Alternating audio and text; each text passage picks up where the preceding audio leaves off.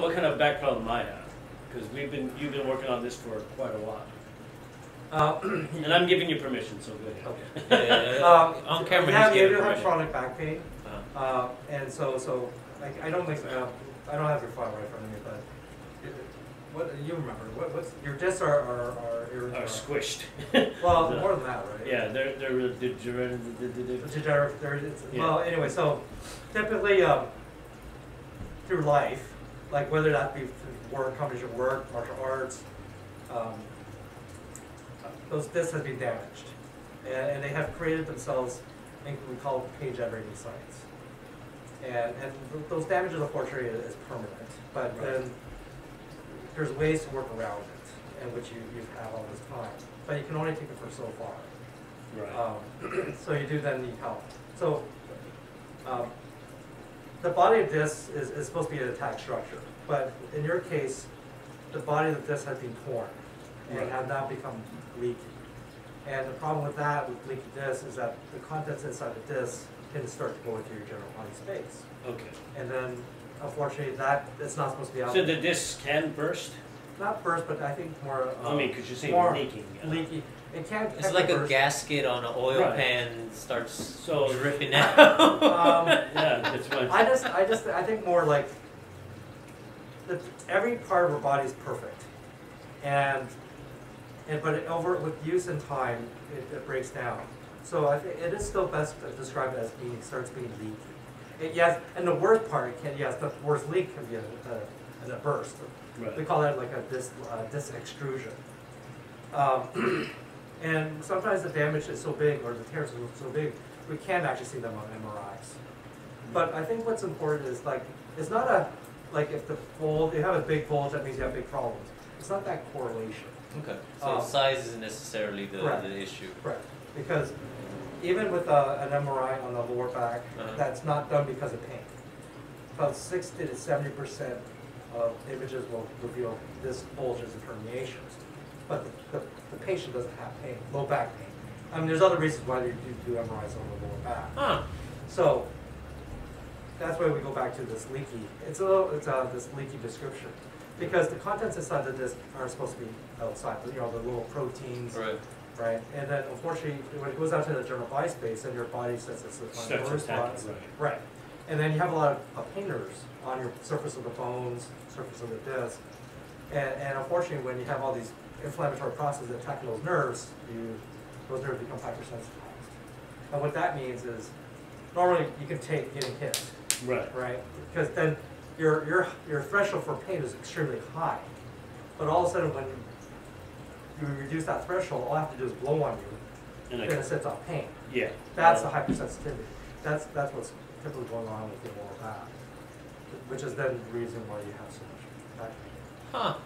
I know that in these past few years in my training, I've really had to guard myself a lot. Like the way I move, it changed the way I fight all of a sudden, because I guess I'm just guarding my back, make sure it's not getting attacked, or the way my posture has changed because of this. And that just became a natural instinct, because like, oh, if I go this way, it hurts. Oh, if I do this way, it's not so bad. Okay, I'll do this way then. It becomes, common sense tells me, let's do it this way. The path of least pain. Yeah, pretty much. I mean, and as I've told you, I mean, a lot of times I can't sleep at night, or I have all kinds of just crazier problems. I'm like, all right, so what do we do about that? And that's what we're working on now. Right.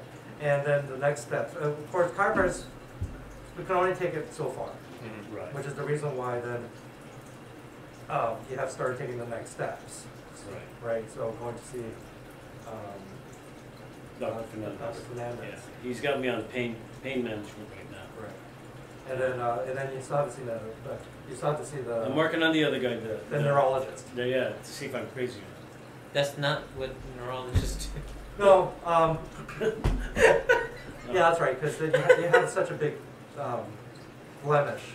It looks like it's actually physically poking on one of the lower lumbar roots. That's right. Yeah, I've seen that on that little spine that most chiropractors have. That it shows one of the bulging discs almost out of. That would be me. That'd be. And unfortunately, then what you're seeing then is decreased control of physical control of your I think you're left or right. What would you say to the martial artists out there, and to get them to be a little more thoughtful about what they are doing? I mean, because we do a lot of things that are very repetitious. Right. You know, a lot of repetitious moves, or we'll take a bunch of punches, you know, just for the sake of learning to deal with the pain. Good idea, bad idea, or Repetition is a good idea because that's how you're training your neural networks. Mm-hmm. So you're more reactive than thinking. Right. Because when you fight, you just fight. Right. Or when you perform, you just perform. So I think when you do an exercise, repetitive for like one session, the next session you have to work on something different, something else. So keep the body, different body parts moving. Segmented, yes. Okay. And the reason why that allows the upper, say you're doing upper body, that gives a time for that part of the body to rest, whether it be 2 or 3 days. I mean, I see that in bodybuilding. I get that. Yeah. Today's leg day, tomorrow's chest day, back day, whatever. But in what we do, you know, it's Kind of the whole body. Yeah, it's not. Yeah, we can't do it that way. It just doesn't work that way. You can't segment. You don't actually break it Today down. we'll do kicks. Tomorrow we'll do punches. No. Well, no. Well, You know, because when you're sparring, it's just a fight. Yeah, it's a you're fight. just fighting. correct. Sometimes it's elbows and headbutts. And sometimes Yeah, it gets ugly. It does. it's really It fun. is. It's fun though. Yeah, I've ended up Look on at the us. ground, sprawling, fearful of a knife coming at you. That was, You can literally the days you don't train, that's your rest days. Rest days are really important. okay. So the in-between days really is what gives, because the idea then is if you're working up a specific muscle group, like when you're bodybuilding, you want to give it enough time to rest, regrow muscle fiber, that Yes. sort of thing. You reduce So inflammation, yes. the intensity of training then in martial arts should be reduced to only once every few days to give your body time to rest. Right. Okay. And then I think every training day, Yeah. you're not going at 1,000%. Right, Like, I mean, right. you are doing have up and down days. Right. One's a more thinking day. One another day, so it's more. Now let me ask you this, because So think more, guys. Yeah. But on that same token, we have sticks because we're Filipino martial arts, and we have sticks, and the banging of the sticks, that vibration through the arms. What is that doing? Oh yeah. Is there? Did that? It's like a batter hitting a ball constantly. Every time, yeah. Every single time. You're right. I think that it's balance. I mean, you choose to do this, Mhm. you'll be more susceptible to certain injuries. Because that's a big thing that we do. Yeah, I think, but then you will also recover, right? Well, at the end of the class, yeah, when we stop. Even the next day, right? Yeah. I think it's okay. Yeah, you have protective equipment in the meantime. No. Oh. It's Because just a stick. I think that's what it boils down to really is the amount of impact, not just the amount of impact that we receive, but the backlash of clashing between weapons that we do when we train. A lot of other martial artists do physical groundwork and what they call rolling on the mat. Some of them hitting a punching do bag. punching bag, or even punching each other just to build a tolerance Yes. for pain. But it seems that the running idea or the best case scenario is you do that every once in a while, and the rest of the time you can work on something that's more stretching, more cardio related, and less impact on your body, and just give yourself time to rest in between. Yeah, I think this give your time rest for between, and I think more importantly recognizing you can tolerate a certain amount of pain. Right. I'm not telling you to stop Right. at all, but there's something persistent. Yeah, good luck telling Actually, martial artists not to you know fight. what? That's right. If it's something persistent, it's unchanging, then get it looked at. Okay. So, if you get it really say, you know what, this is something just starts hurting. I mean, it's not your typical, Yeah, fight. sore, Yeah. and you recover, recover. That's not what we're concerned about. But say something got hit here. You remember the day 1, then day 5, day 7, day 20, Okay. day 30. It's still the same thing. You know what? I think it's just not Something's shaking. definitely wrong. Typically, most injuries could heal itself by 30 days. Really? So 30 days is a great. Without any benchmark. like extra aggravation. Yes. Okay. If it's going to heal, it's going to heal by yourself. Okay. But that by day 30, if it's not gone away, it's probably going to just keep on going, and if anything, it will get worse. Mhm. That will be your first benchmark. Saying, you know what, let me go get this looked at. Okay, everybody, directly. If you feel something you haven't felt before, mark the date. Yeah. And if 30 days later it still hurts, get it checked out. Come see Come see Patrick. doctor. Come see the back doctor. You know what? I remember one of our the Olympic lifters. He injured her wrist recreationally, but that's one. No, he was doing stupid. So he Okay. Anyways, it's fun. But he had nationals in like I think 6 weeks. And again, it's like, you know what? Everything was down. His lifting was down, his snatches and things were down. Everything was off. Right. And then, you know what? He finally came to see me. It's like, you know, I poked that one spot, special spot. We call it a snuff box, right there. You poke there. Nothing's supposed to hurt. No matter how hard I poke and push, it's not supposed to hurt. But when you go in there, all of a sudden he was like, holy crap, that really hurts. Like, what was it? This is not a good thing. We shot an MRI. It was a fracture. Oh, right? wow. Like it's a radial fracture?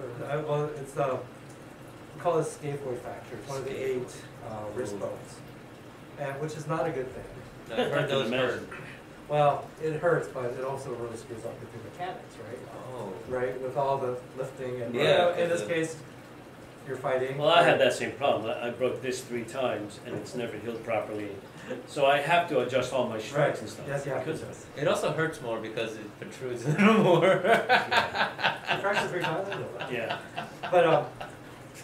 But he, you know what? But once you know the problem, then you can make a decision what you want to do about it, including the choice of doing nothing. No, seriously.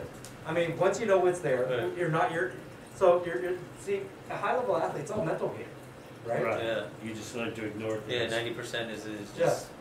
But as long as you know something's there, you're not wondering why it hurts. You know it hurts now, right. and you know why, exactly why. And you just choose to ignore it. You can choose to ignore it, you can choose to continue on, or you can choose to stop, right? And that's all. And you know what he did? He chose to keep on going. I knew it! And of course, I mean, he had to. I mean, Knew it. No. I mean, did he place in nationals at least? No, he did horribly. Ugh. But he still had to go. I mean, you don't give up your chance to go. Right. I mean, but now you know reason why. You're not kicking yourself, right?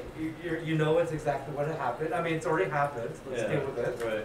That's crazy. And then the question at the end is, Oh, I What would do be you wanna lost do? because What of do you wanna fracture do? in my wrist. Do you ever try to recommend not to continue? Is that your place to say? I mean, no. My role is to help get you guys back to what you love to do. Right. And if we have to, I like that. Thank you. That's what I tried to do. No, I appreciate it. Well, no, and because you've always been very encouraging to me. You know, Right. you always say, but you got to do these things, and I'm such a pig-headed dumb shit that I don't do those things that I should do. I mean, you know. Just give me a list of the stuff he's supposed to do, and I'm gonna get his wife to make him do it. I swear, she will make him do it. you know how goofy those two are when they're together. Yes, yes. She wants to love come in and Nova. visit, by the way. Okay. Yeah, she needs an great. adjustment. Nova's great. She really is. No, but I think on marking the 30-day mark, that's where you start. It's like, okay, That gives you a good benchmark of yes, where you're at. And then you come to see somebody like me, and then we identify whether it's a small problem or a big problem. If it's a small problem, then we say, hey, it's okay, we calm you down. Okay. So now you know what to expect. Right. And then you're not afraid. It's something that's going to be a career-ending injury, and we just need time. And then so we just focus on that. The worst thing is like if you keep a lot of people when they get hurt, they try to keep on acting normal. Right, like it's not hurting. Yeah. So you're actually you're injured. Yeah, you're trying to perform at 100%. And you damage yourself more. Right. That's not normal. Right. I mean, you're hurt. You're hurt. No. The problem is when you keep on going at 100%, you are more susceptible to re-injuring yourself. Oof. And if you re-injure yourself, because you are, Yeah. you're going to double your healing time. So it's compounded then. Yes. Wow. Hugely. So something like a sprained ankle can take 3 weeks to repair. All of a sudden, you keep on going. It's going to be 6 weeks. And then after you keep on going, it's going to be 12 weeks. And then it's chronic pain that you have all Right, the and then time. you just lost your season. Ooh. Right? So my role is to then rein you back in. Whoa, Nelly.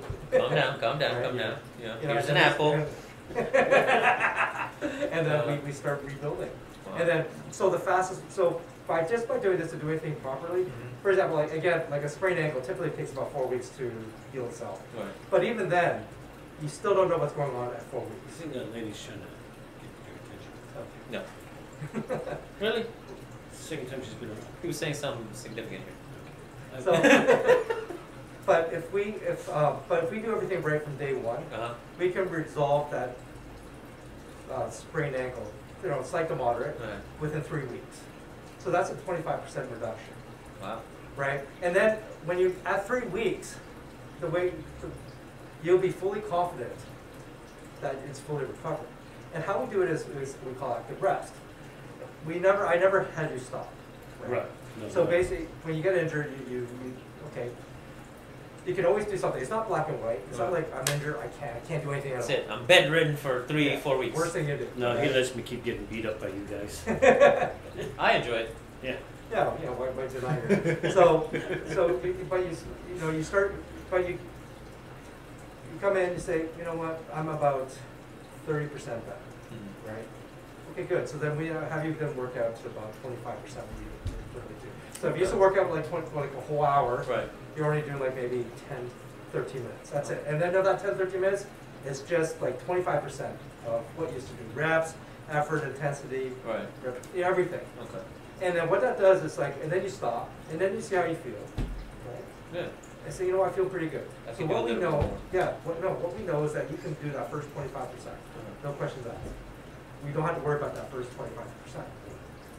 Now and then the next couple of days, we'll start inking up to 35, 40%. So how you feel is a really accurate gauge how much you can actually do. You should be able to. So really listen to your bodies. If you don't feel good, But, don't do it. You know, and it always seems to me that that's really hard to do sometimes. Because like me, I'm really stubborn, you know, and only because, Which is good. Yeah, but you know how you're feeling. You Yeah. just don't admit it to people. and that's just my problem is when I'm training with the students, say like Naeem, and I know I'm kind of sore or whatever, so, okay, I have a class, I gotta be there for the student.